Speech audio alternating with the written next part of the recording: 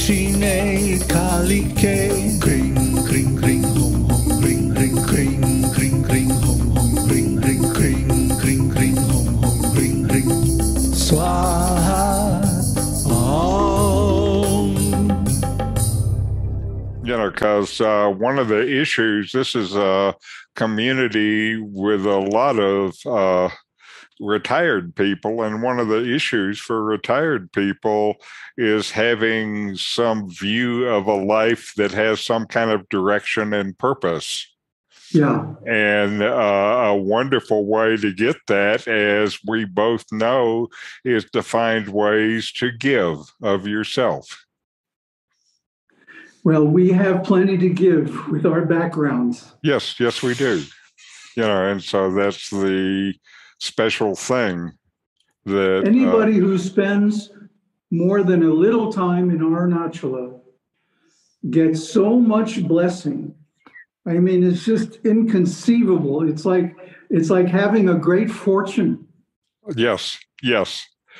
Now, you and I both will have missed one Arunachala opportunity. As I was leaving, one of the sadhus that I knew was saying it was unfortunate I was leaving so soon, because if you stay there 12 years, one orbit of Jupiter, then Arunachala changes you forever. So I only got half an orbit. About the same as me. I've been here 5 years, almost to the day. Yes. But there's no loss or diminution, as it says in Bhagavad Gita. Any effort on this path is beneficial and gives eternal results. Yes. You just need to keep making the effort, is what I've found. Mm-hmm. It never ends. Uh-huh. It just unfolds more and more and becomes more and more beautiful. Uh-huh. I keep thinking, oh, this must be it. This has got to be like the ultimate. It couldn't be anything better than this. And then there is. That's wonderful. You know, that's one of the reasons why I think your voice will be an important voice now, because I think that's a critical message. Well, one of the things I've found by experience is that my karma is like diametrically opposite to the masses. Uh-huh. So like back in the 70s and 80s and 90s, when everybody was doing great, I was like oppressed. Uh-huh. But then after turn of the century, I retired. I started doing really well. Uh-huh. You know, I mean, I didn't have a lot of money, but I had a lot of influence. I had a lot of friends. I traveled extensively. Somehow or other, wound up in India again. And now, with this pandemic, I got like 2 years of straight sadhana here in Arunachala. Mm-hmm. So that was one of the greatest blessings ever in my life. Mm-hmm. And now, I mean, I think, you know, we're certainly headed into a period of economic stress and maybe even a period of war, looking at the astrology. And it's like everything is turning up roses for me. It's, you know, it's nothing I'm doing. Right. It's just nature, you know. I certainly understand what you're saying, too. You know, it's not something you're doing. I like your expression unfolding, because that describes it, and you don't know what you're going to be given next. Does the rose know when it's blooming? Yes. And you saw it now with Zoom. One of the things you can do is you can download some little thing that lets you put in a virtual background. Ah, And so I'm using some photograph I took in at Raman Ashram in the old hall, and this is my favorite backdrop to use when I'm doing meditation thing, because this was one of my favorite meditation places. yes. It's a very powerful place to meditate. Yes. This is a place, the first time I walked into it, I had no idea this was going to happen, but I just fell on the floor crying. Oh. Well, Ramana's influence is very strong. Uh-huh. I came into contact with him 5 years ago in Mahabalipuram, Uh-huh. which is not too far away from Chennai. Right. I was having trouble finding good association. Mm-hmm. And I heard of an astrologer there who had been, his family had been in astrology for generations. And so I went to see him. And he turned out to be the best astrologer I've ever visited. Really great guy and deep insight. He's the first astrologer that ever totally got who I am without me saying a word. Wow. And he recommended you should go to Tiruvannamalai. Uh-huh. It's a fire place. It's a mountain place. It's a tirtha, a place of pilgrimage. And it's a very powerful place to do sadhana. Mm-hmm. So I was saying it's really hard to do my sadhana here. I don't know if Mahabalipuram is like a weekend party place for Chennai. And so the vibes are sometimes really awful, But here, even when there's some disturbance, like around Diwali and people are setting off crackers and stuff, even here, it's very easy to concentrate, very easy to get lost in meditation. Mm-hmm. And then there are some places there that I feel are pretty special. One of the places that I think that I really enjoyed is going up to Skansenashram in the morning when it first opens. Then the Swami, when he opens it, sits in the interior cave and does his own unique chant every morning, and you can just hear the love coming out of his voice, and it's just so beautiful. So my wife and unfortunately, Skandashram has been closed. Oh, shit. Yeah, nobody can go in. Okay. The last year and a half or so. Okay. But, the energy is still there. Right, of course. Of course. Yeah. I just liked listening to the guy because his singing set a wonderful kind of atmosphere for meditating afterwards. And the meditation there was always good. And you know how it is with meditation, there is a thing where if your intent is higher, then often the meditation is better. And having enough intent to walk up the mountain and do all of this stuff is first thing in the morning too. Yeah, it's good for you. So don't we all want love? And really the only pure love is the Ananya Bhakti, the love between the soul, the individual, and the self. Mm-hmm. That love has no beginning or end. Mm-hmm. And it's pure. It can never be covered over by anything else. Mm-hmm.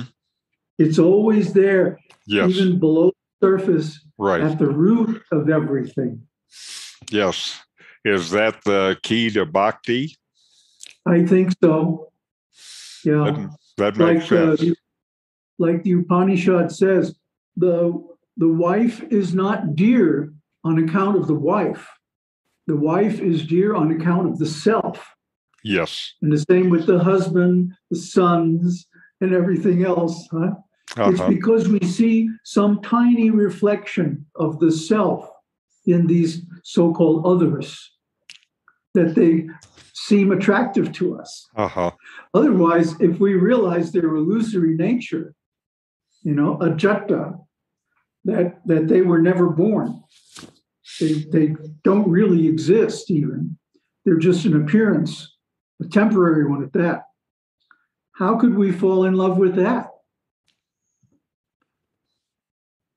So that reflection of the real self is the attractive nature in everything, the beauty in everything. Yes. And can be seen in everything if we look deep enough. If you just relax and get your own crap out of the way.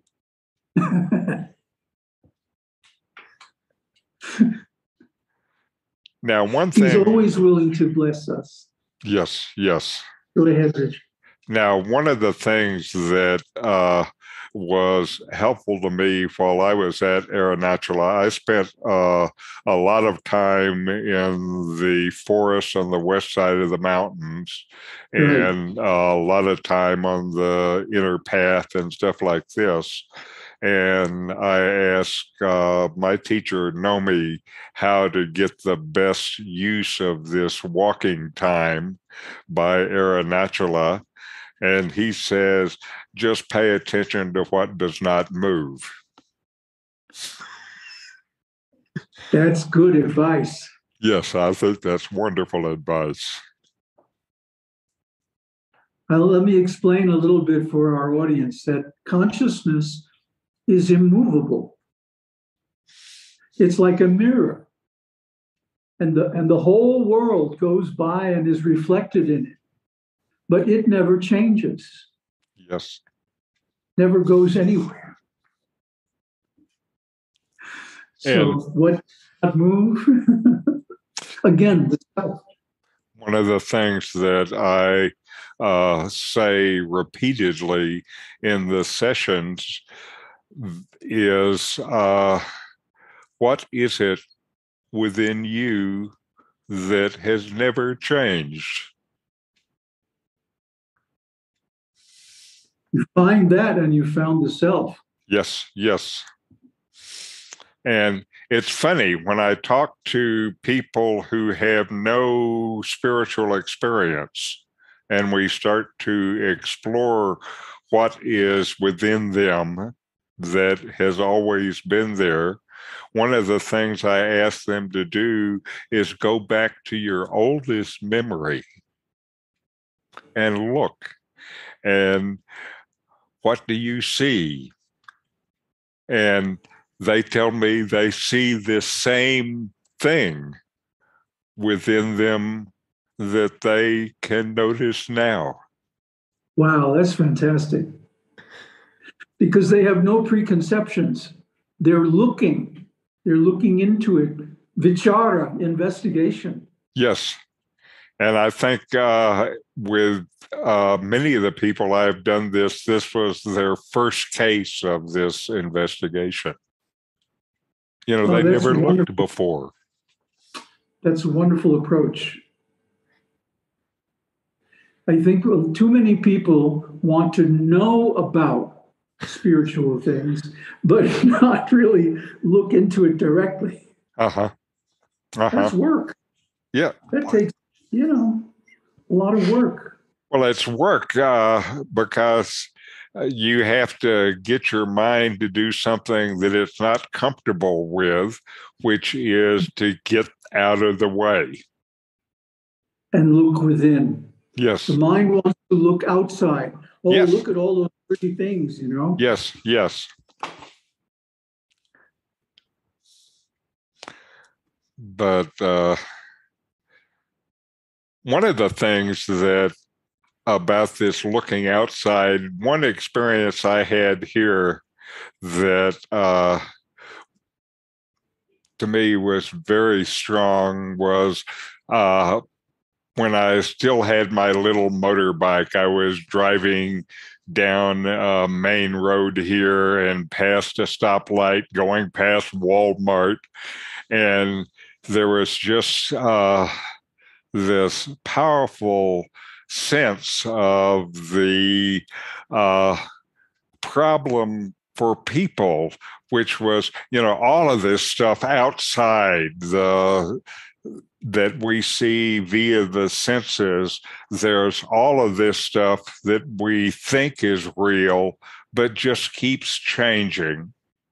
And there is something that kind of seems ephemeral, which is consciousness, which doesn't change.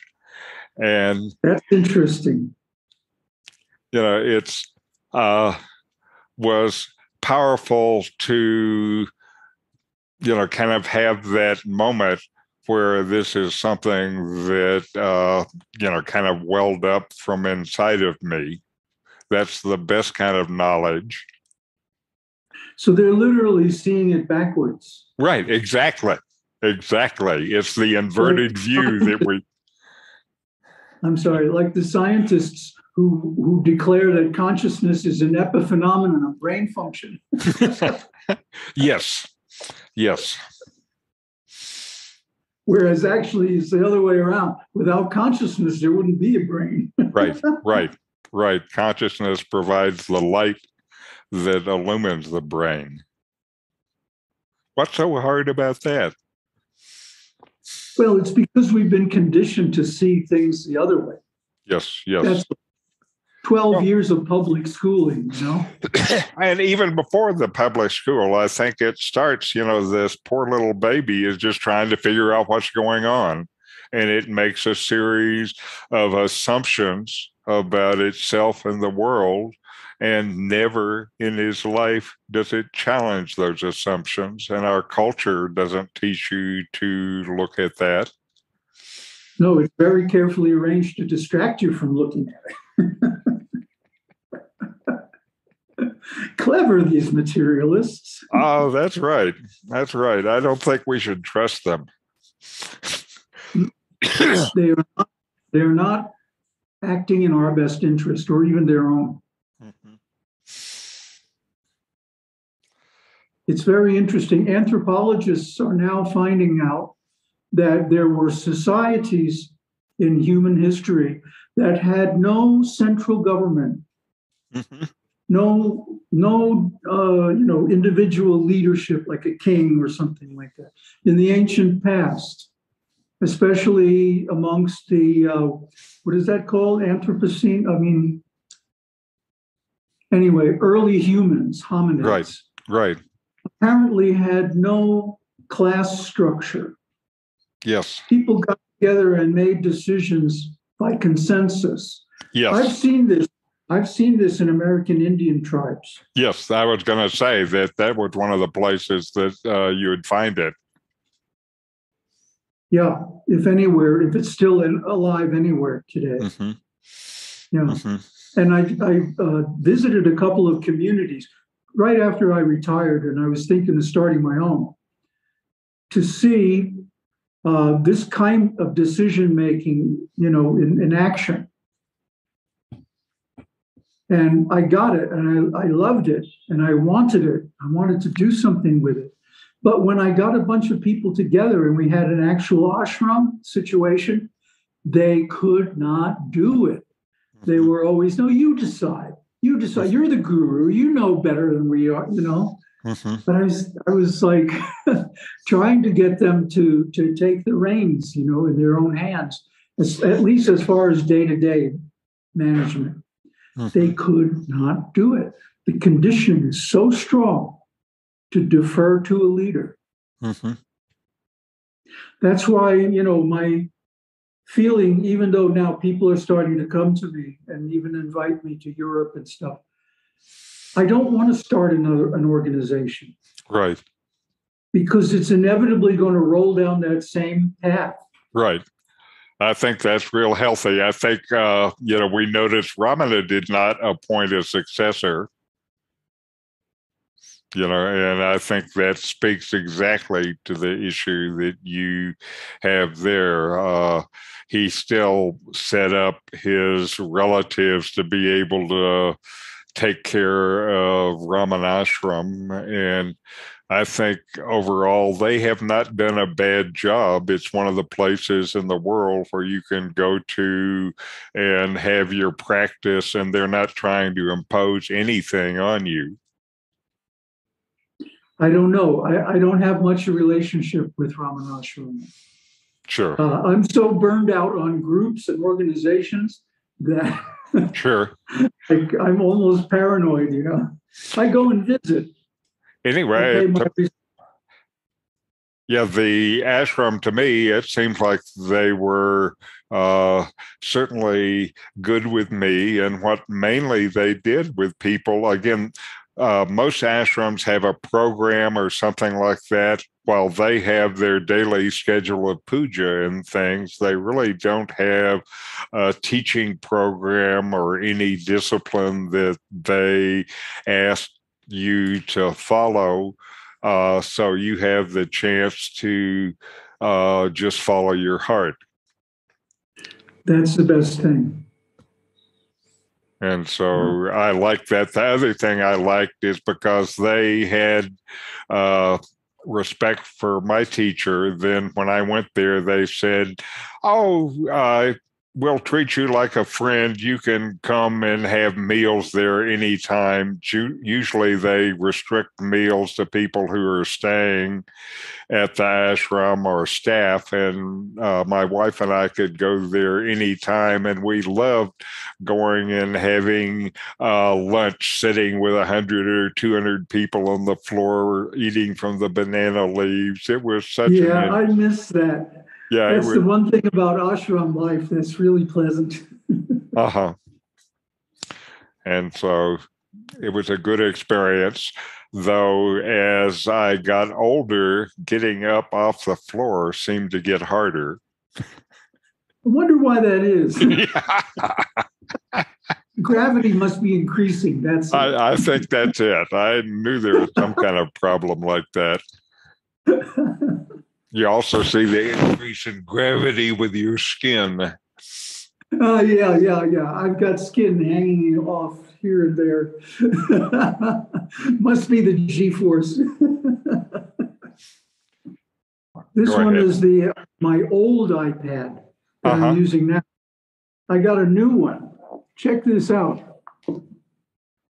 This is the new 12.9-inch iPad Pro. Wow. Oh, it's awesome.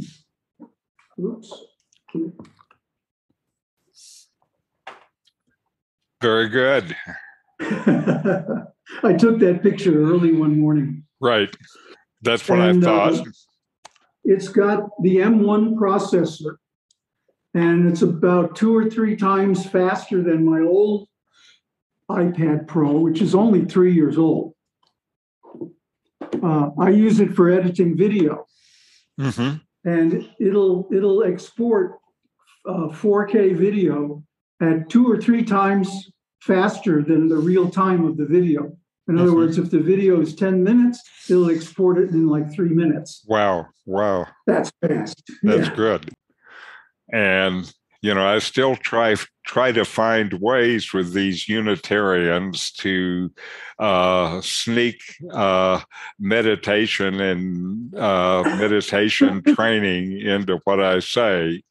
And so this time I'm going to be talking about interoception, which is how your body, how you feel your body. It's the part of the nervous system that's not the central nervous system. It's the vagus nerve and that goes to your body and your organs.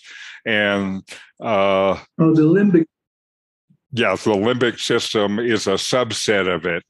And so this is particularly important, I think, in things like mindfulness meditation, because the trick in mindfulness meditation is to use sensory experience, paying attention to the sensory experience to shut down the default network in your mind so you finally get a little peace.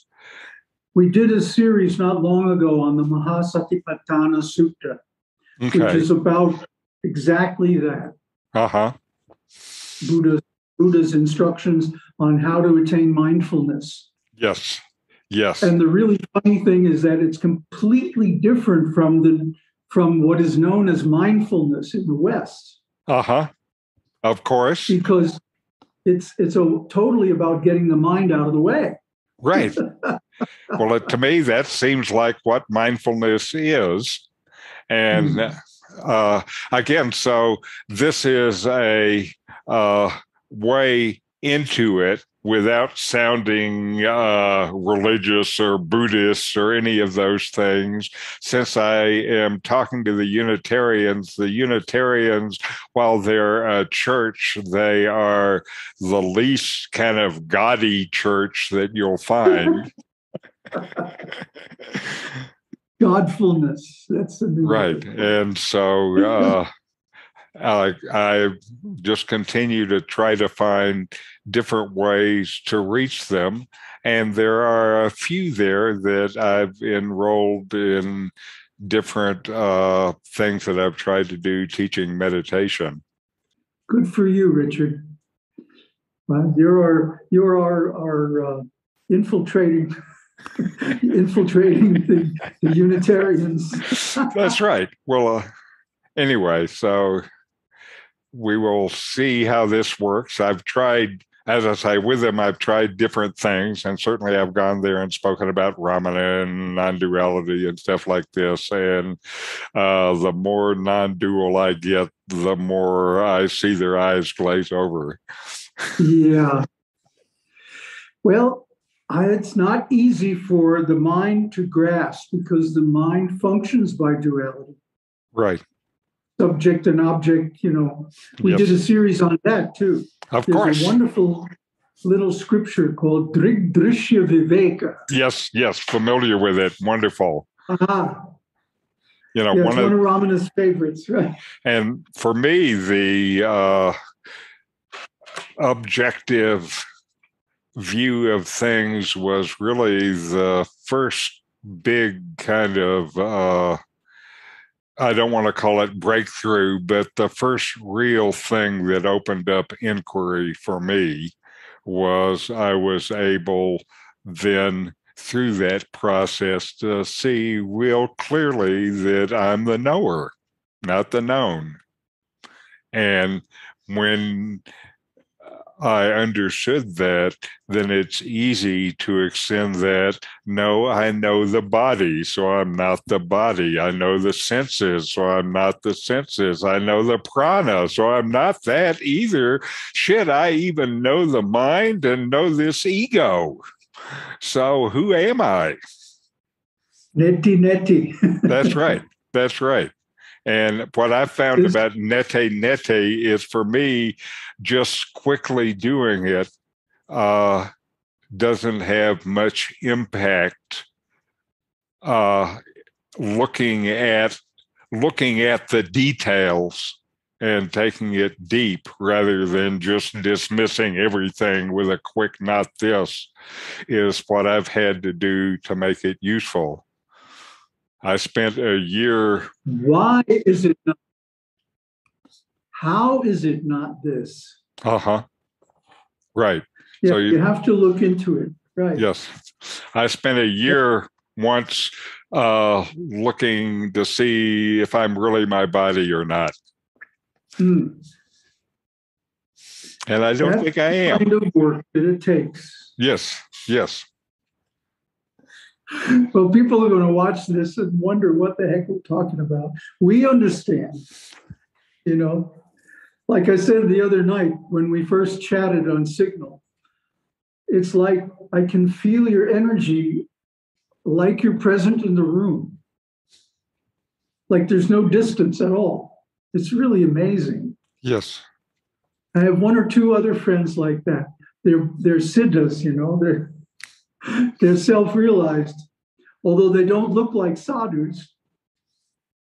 But from their attitude, from their point of view and the things they say, I can tell they got it. Mm-hmm. So when we talk, when we, communicate back and forth, it's like 90% of the conversation is subliminal. It doesn't need to be said, directly, but it's all there, kind of just under the surface. Mm-hmm. And it's so refreshing to be understood. One of the big problems here, I don't know how much Tamil you know, but I know very little. Mm-hmm.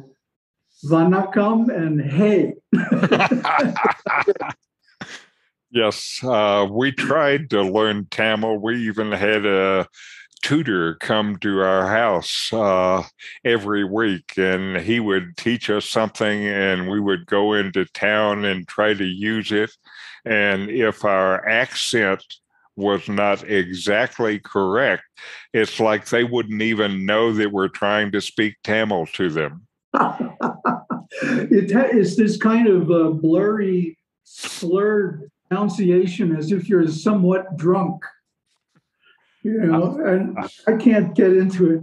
And then the alphabet has something like 80 characters? A bunch of, a lot of characters, and I've heard two different versions of the characters because there are a bunch of them that are old and not used very much.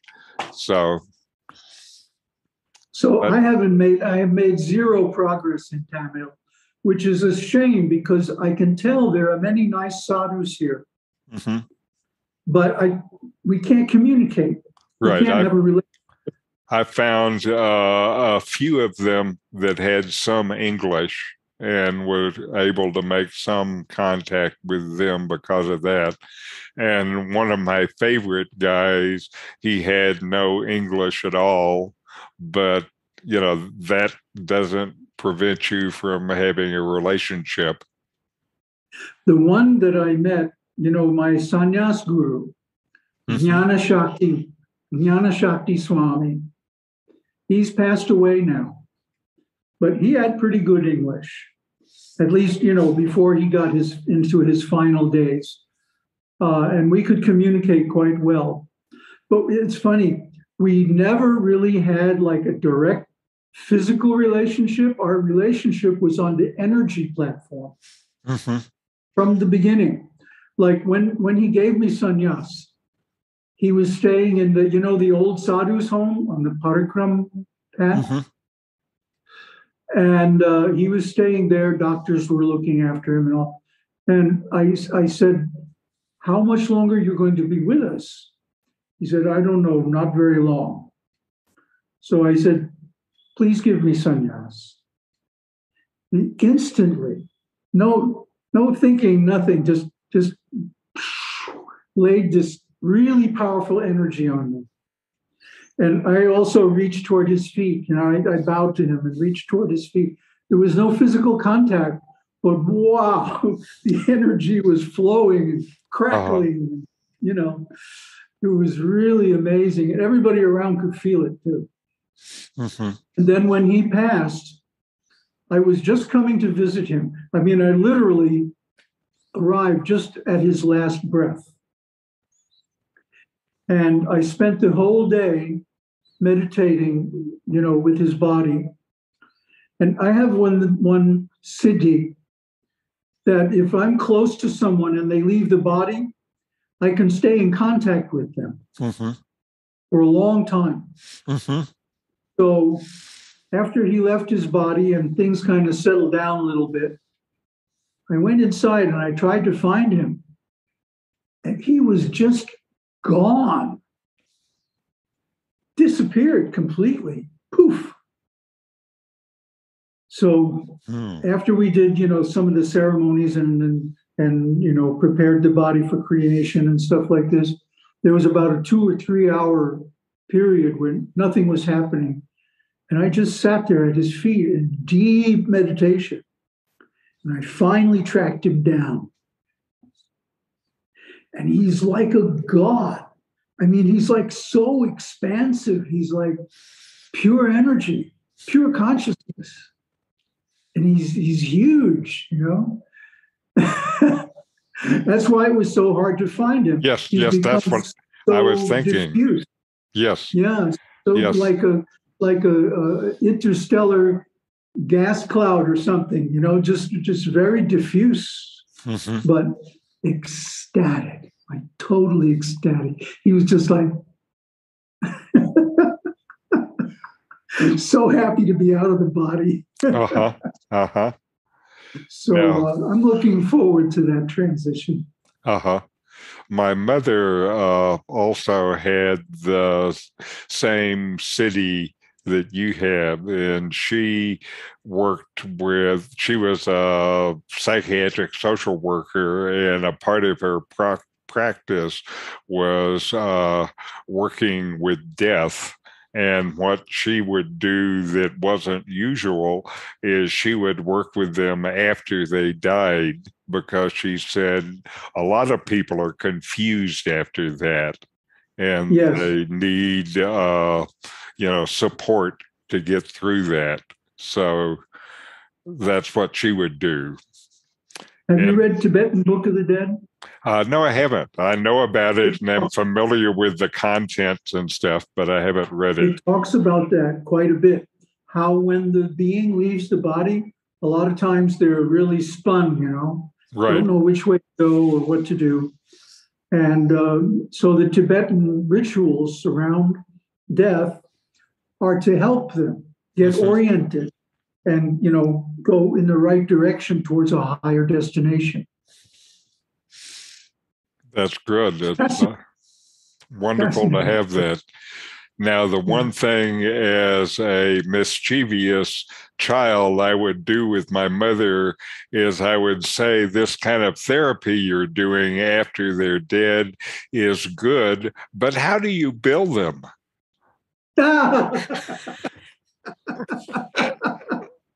Their credit's no good anymore. That's right. That didn't seem to be a problem. No, it's not. You know, I wish this money thing was not like holding the whole world hostage, because there's so much more that I could do if I had the resources, or if I was able to access the resources, you know, and people understood the importance of this work. I mean, there's so much more that we could do in all these areas. But I'm not willing to be owned by an organization. Right, That's the problem.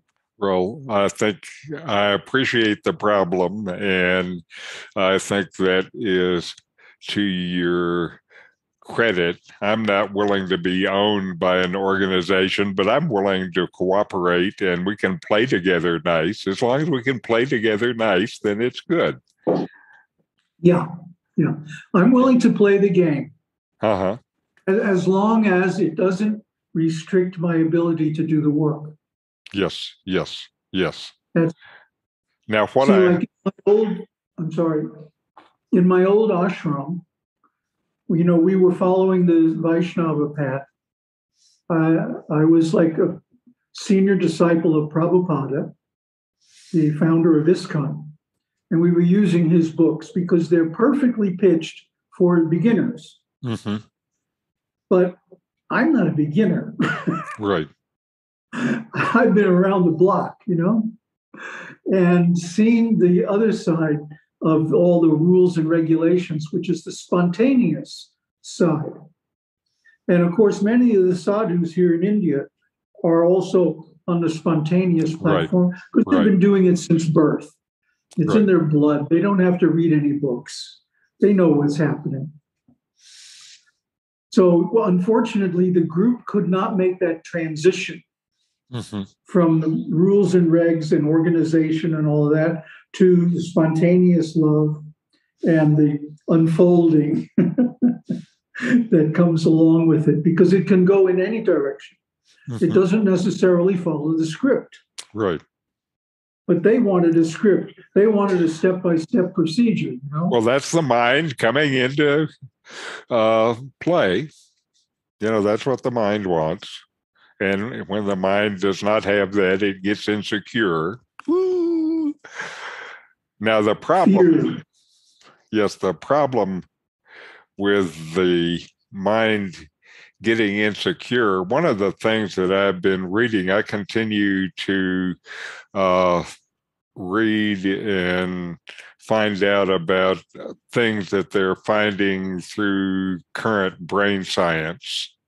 And one of the things that is really interesting to me is they found in terms of the brain's plasticity, the way that it will naturally rebuild itself every night when you sleep, is that to kind of speed up these changes, a couple of things are useful. One of them is stress, even though you don't usually talk about stress in terms of context of meditation.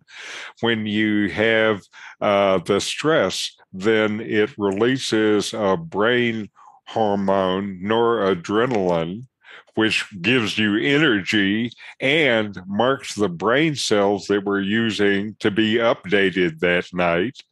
Then when you have focus after this stress, then that takes another brain chemical, acetylcholine, that it also marks those same cells.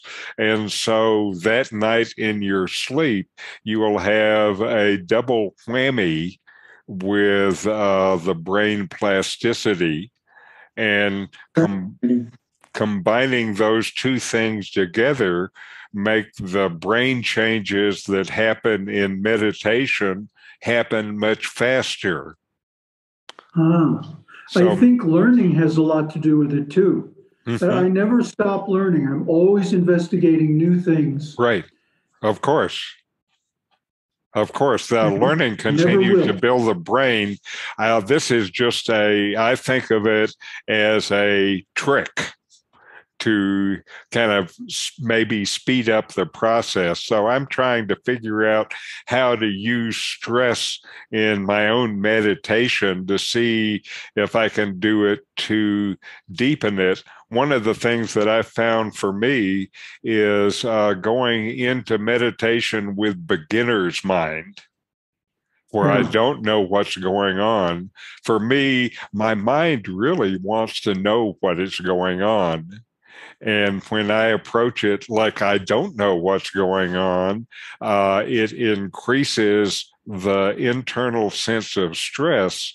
And what I suspect is, you know, I'm initiating this part of the brain hormone that helps speed the process along. When I talk to my friends about using stress in meditation, they all laugh at me, of course. Well, that's because most of us think of meditation as an escape from stress. Right, exactly. And so I kind of wonder, you know, with the Zen Buddhists, with their straight back, when you go to Raman Ashram, you can always tell who has had that training from how they sit. And I was wondering if the Zen Buddhist posture, where you have to deal with a lot of physical discomfort, if that actually then activated this stress hormones and actually help the process. It's possible. Possible. All I know is that, man, it sure hurts after about 20 minutes. Oh, yes. I understand. But, you know, I had that experience in 1984 where I was just meditating, just sitting with no plan, no method, no model, no philosophy, sitting and watching. And after about 6 weeks of this, like 12 to 16 hours a day, I got the full Kundalini experience and full realization of Brahman. You know, I could see Brahman in the world and the world in Brahman. And it was just so ecstatically blissful. It's first path, you know, stream entry. Yes. And all the symptoms. And I didn't do anything. Mm-hmm. Well, it sounded to me a little bit like you were like the Buddha, just sitting under that tree. It was an apartment in Seattle, but this, yeah, same principle. Well, place doesn't matter. No, it's the same thing everywhere. One of the things I really want you to be doing between now and April is continuing to have open question and answer things with the people who may be there. I know it will build interest in what you're doing. And as just a standalone thing, these dialogues are so valuable to people who are on the path. It's definitely the next step. Mm-hmm. I had got to the point where I just could not do the lecture thing anymore. Because it's a one-way street, right. You know? We need the exchange of energy. Yes. And so you can do it this way, and doing it with Zoom, then you see what we have here. You're able to exchange it, and being able to share the visuals as a part of that is still so good. Thank you so much, Richard. This has really been wonderful. We have to do this more often. Yes, yes. Now that we can do it once, we can do it again.